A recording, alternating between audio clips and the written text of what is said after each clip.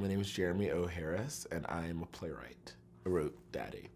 And I feel like it's impossible not to get the idea for a play like Daddy when you are living in LA, amongst a lot of casual wealth. There was this thing that happened in LA where I was constantly at these gorgeous homes and with beautiful art with a lot of my friends, and I'd be like, what do they do? And they'd be like, well, I don't really know. He just sort of has money. And that was a thing, a common refrain. It created this curiosity, and seeing all these intergenerational relationships, especially intergenerational queer relationships, sort of planted a seed inside of my mind early on. Sort of insemination is a good way of thinking about it, because I get the idea, it starts to grow within me, and a lot of its growth comes from and maturation comes from me watering it by talking to people about the play and all of its ideas and all the themes, and reading a lot, and sort of giving it the nutrients of influence. So I was watching a lot of Douglas Sirk. I was reading all these amazing French melodramas from the 1800s, and really knowing that I wanted to tackle melodrama. I got into the MacDowell Colony off the wait list, which was really, really amazing, and it changed my life. And when I was there, I wrote Daddy pretty quickly. And so then Daddy became this sort of key to a lot of introductions to theaters in the city. And so it opened a door into a conversation about what other plays I would write. And one of those places I had a conversation was the new group. And Scott and Ian got really excited by it, and they're like, we really want to do this play, but it is super expensive.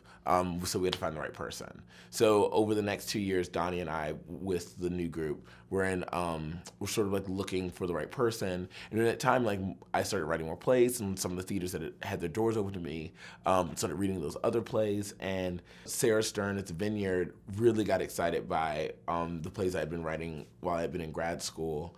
And she was just I want to produce a play. What have you written? And I was I really love this play, Daddy. And so Sarah, Doug, and Scott joined forces for the first time since Avenue Q, which is crazy. And yeah, we have this production. I mean, it is a really insane cast, and it's really amazing that so many people from so many different parts of both my journey and this play's journey are able to all do it at the same time.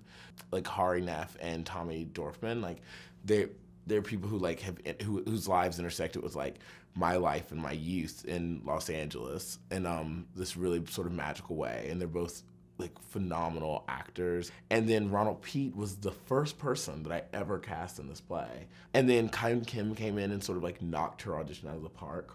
In that new group No Limits reading, Charlayne was our Zora, and I remember I was so blown away by her that I was if we ever do this play, we have to do it with Charlayne. We have to do it with Charlayne. And then Alan was the gift that just keeps giving to this play, because in a lot of ways without stars as big as Charlayne or Alan, this play wouldn't have happened. So yeah, it's really surreal.